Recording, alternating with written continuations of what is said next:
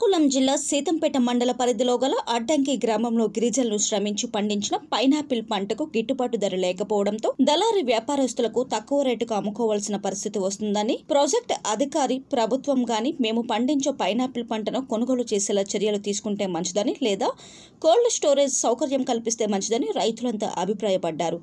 గతంలో ITDA project అధికారికి ప్రజా ప్రతినిధులకు కోల్డ్ స్టోరేజ్ సౌకర్యం కల్పించమని దరఖాస్తు రూపంలో ఎన్నిసార్లు తెలియజేసినా ఇంతవరకు స్పందన లేదని స్థానిక గిరిజన రైతులు ఆవేదన వ్యక్తం చేశారు. ఈ సందర్భంగా గణేష్, హరిబాబు మాట్లాడుతూ ఎంతమంది ప్రాజెక్టు అధికారులను మారినా మా తలరాతలు మాత్రం మారడం లేదని, మేము పండించే పైనాపిల్, మామిడి, అరటి మొదలగు పంటలు గిట్టుబాటు ధరలు లేకపోవడంతో స్టోరేజ్ సదుపాయం లేక నష్టపోతున్నామన్నారు. ఈ సమస్యపై సంబంధిత అధికారులకు, ప్రజా ప్రతినిధులకు ఎన్నిసార్లు వినతి పత్రాలు అందజేసినా ఏ అధికారి పట్టించుకోవడం లేదని వాపోయారు. నా పేరు గణేష్, మాది అడ్డంగి, సీతంపేట మండలం, శ్రీకాకుళం డిస్టిక్. Pineapple season. మేము ఈ పైనాపిల్ మీద ఆదాయంతో మేము ఏదైనా బతుకు తెరుగు కోసం మేము చేస్తుంటాము. అలాగే ఈ సంవత్సరం సరైన గిట్టుబాటు ధర లేక మేము చాలా పైనాపిల్ మీద చాలా నష్టపోయాము.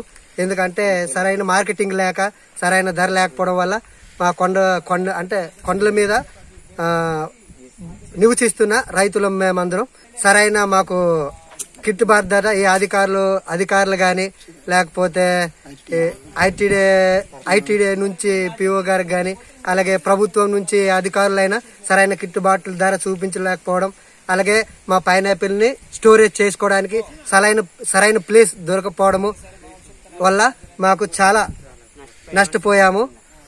అలాగే ప్రభుత్వం గాని ఐటీడీ పిఓ గారి నుంచి గాని మాకు ఈ పైనాపిల్ మీద సరైన గిట్టుబాటు ధర గాని లేకపోతే పైనాపిల్ స్టోరేజ్ చేసుకోవడానికి గొడవ లాంటిది లేకపోతే స్టోరేజ్ చేసుకోవడానికి ప్లేస్ గాని మాకు కల్పిస్తారని కోరుకుంటున్నాము. నా పేరు హరిబాబు అండి, మాది అడ్డంగి గ్రామం, సీతంపేట మండలం. ఏంటంటే ఇప్పుడు మాకు కొండపూడి నుంచి కొండ ఏరియా నుంచి మాకు జీవిస్తున్నామండి. ఈ పైనాపిల్ నుంచే మాకు ఈ ఆధారం ఉంది.